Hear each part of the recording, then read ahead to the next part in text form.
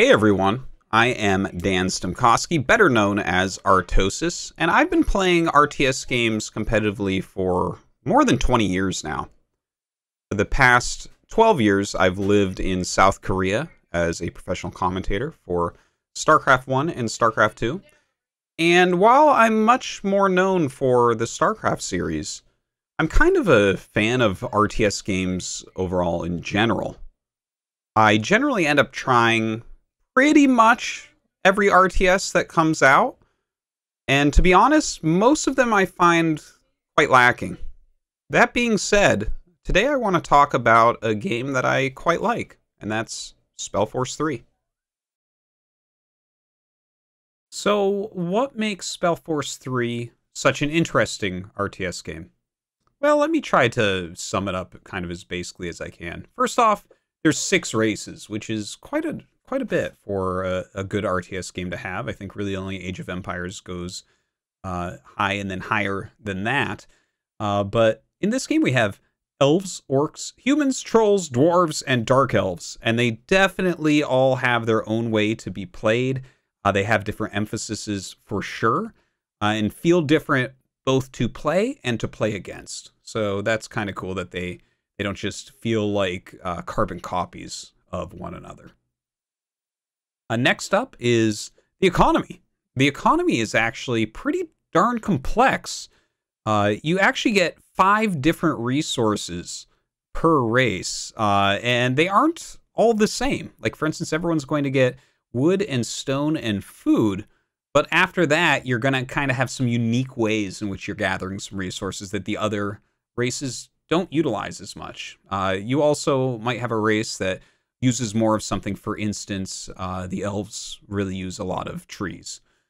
So that kind of makes it a little bit more complex as well.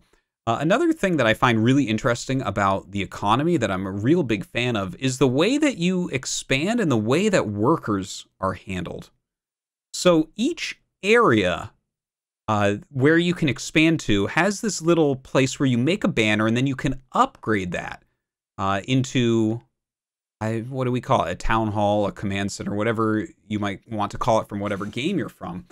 And that is going to allow you to get more workers there, which auto-make, but you only get a certain number of workers per area, per the level of the building that runs the area. So it makes spreading your economy out both very important and very strategic. I think that it also reminds me quite a bit of the original Dawn of War, actually, where you would have to go around and take different parts of the map. It was really an integral part of the game, and I kind of get that feel here as well. So it feels like the Spellforce 3 is taking economic ideas from more than one other RTS, and they actually fit together very, very well within this game. My method to become good at a new RTS game, I've used basically the same core ideas, although over the years, of course, I've become better at refining these and putting them into practice a lot more quickly, a lot more efficiently. But I've used it to great effect to reach high-level tournament play in all sorts of RTS games, from Pair World to Age of Empires 3, StarCraft 2, of course, when it came out. Used it in Tooth and Tail as well. And now I'm using it in Spellforce. And the idea behind this is to kind of study the economy a little bit, figure out, okay, what does this actually do? How do I actually produce? How many buildings do you actually need? How many workers? What are you looking at with that? And starting at the very basic building blocks of trying to be aggressive. You simply learn more in an RTS game from being aggressive early on. You learn how to manage very small bits of the economy, how to continually put on pressure. And while your opponent is defending, you're actually kind of learning how to defend as well, because you're seeing what's working against you and what's not working against you. This is going to give you a lot stronger early game and allow you more play on the ladder. Even if you want to be a defensive macro player, which honestly is what I'm known for, it's oftentimes much better to begin by rushing. So here I'm going to show you just a little bit of footage from after. I mean, I started playing the game, a little bit on the ladder, a little bit against PCs and things like that. But once I decided that I really wanted to take it a bit more seriously, I jumped into single player. I went ahead, chose the weakest AI, one that doesn't really attack you or anything, and just kind of sat there and observed. One of the very first things I did was to create a couple hunting huts, see what that food intake looks like. Started writing down the numbers for build times for things, such as smashers, and tried to calculate, okay, how do I get constant production of these early game units? For instance, a smasher, it takes 50 seconds to make. It costs 12 food and has 6 supplies. So to make these nonstop, you need about 2 hunting huts. It's not a perfect exact number. Sometimes you're going to have little tiny dips where the smasher slows down in its making, pauses for a moment while you wait for more food to come in, but it's very close to that.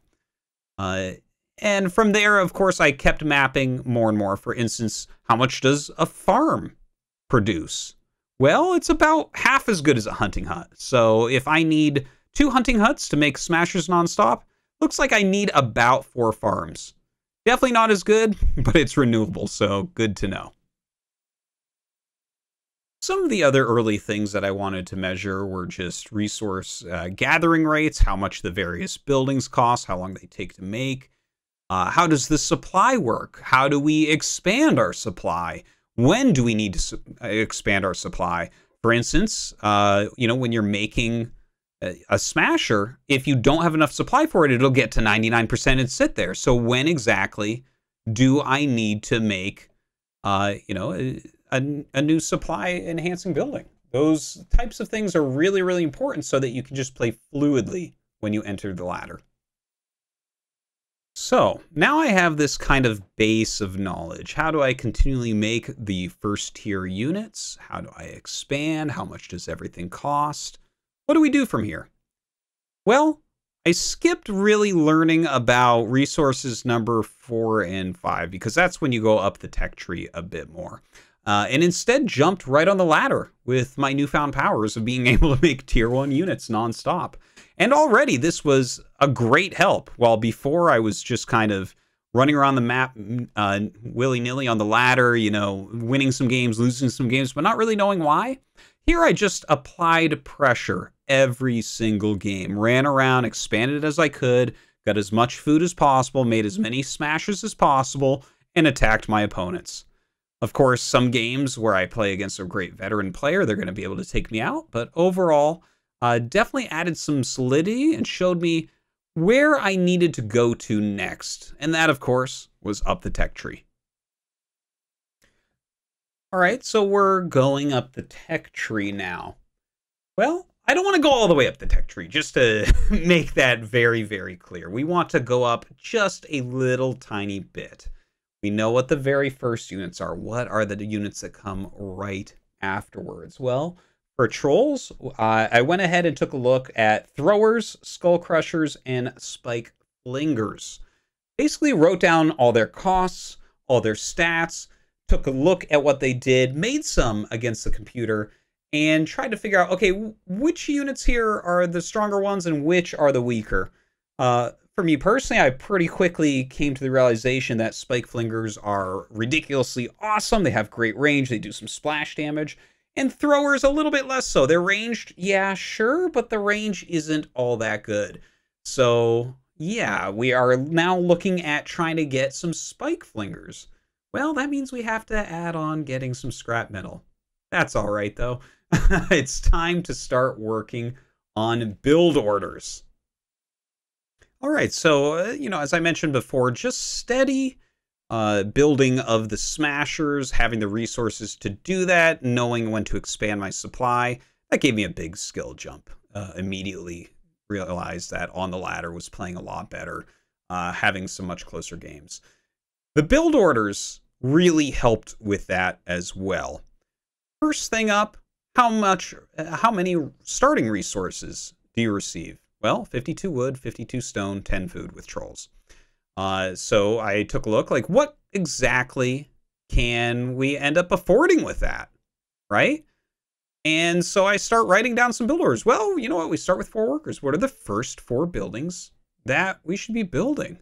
Well, at first I was toying around with maybe getting smashers right off the bat, but realized that that wasn't working out too well. You have to wait for the hunting huts to finish and then deliver a couple more food before your first smasher even pops out. It's just kind of slow. It slows down your expansion. So let's forget about that. Instead, I came up with, okay, let's go a couple woods and a couple stones right off the bat. The 5th worker, let's get some wood with that as well, because we're going to have some extra stone to buy that extra tree chopper with. And then let's expand. You know, you already have a hero out walking on the map. Let's get another base up. Let's get more workers out there and more resources to gather from.